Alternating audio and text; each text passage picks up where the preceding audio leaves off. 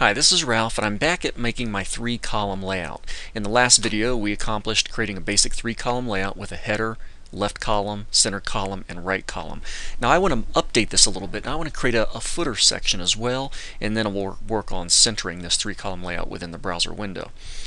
Now, you can ask 10 different web designers how they go about doing a multi-column layout with a footer, and you'll probably get 10 different techniques.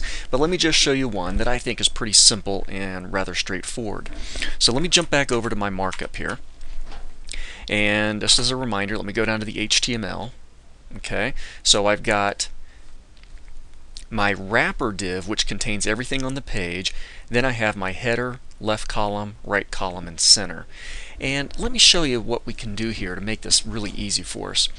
The left column, right column, and center, kind of consider those to be in the, let's say, in the top portion of the main section of the page.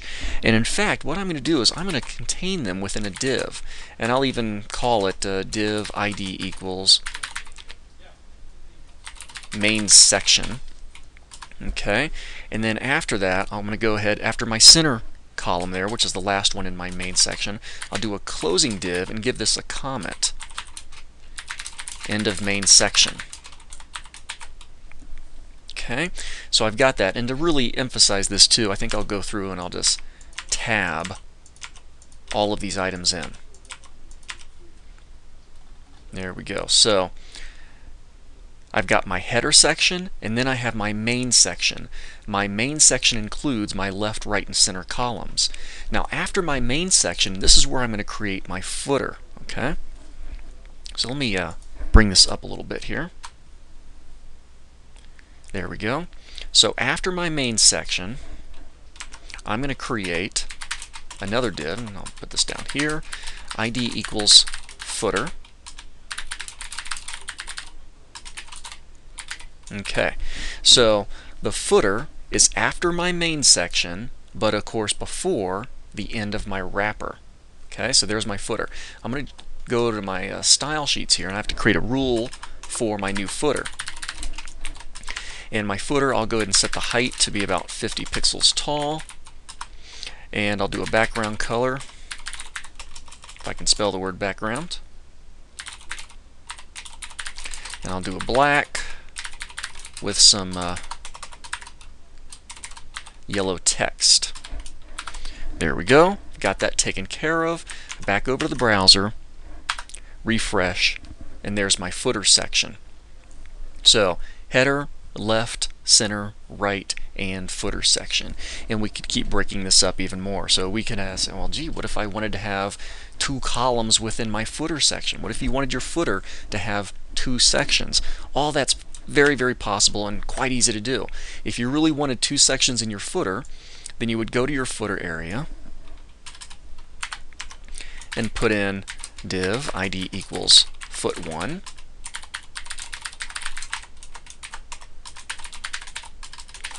div id equals foot2. There we go. So now I've got 2 sections in my footer, foot 1 and foot 2.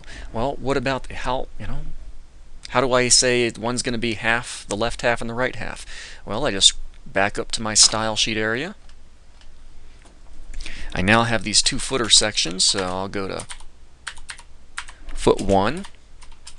I'll make its width 50% of the available spot. There's my percentage sign, and I'm going to do a float left. Oh, we need a little background color action, just so we can see it.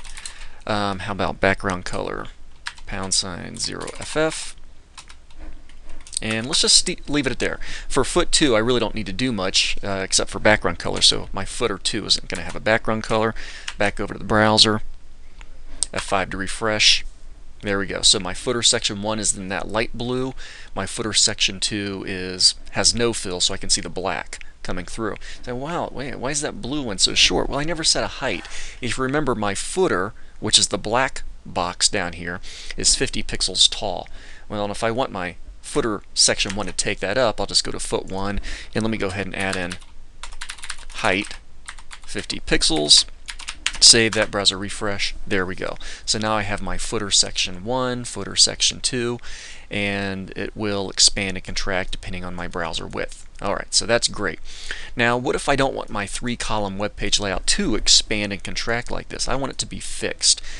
Easy enough to do since we used a wrapper. Remember, a wrapper is a good thing, and you're going to want to include that wrapper a lot. So back over to the markup, I'll just head over to my wrapper, and I'm going to set my wrapper to be, I'll do 700 pixels wide.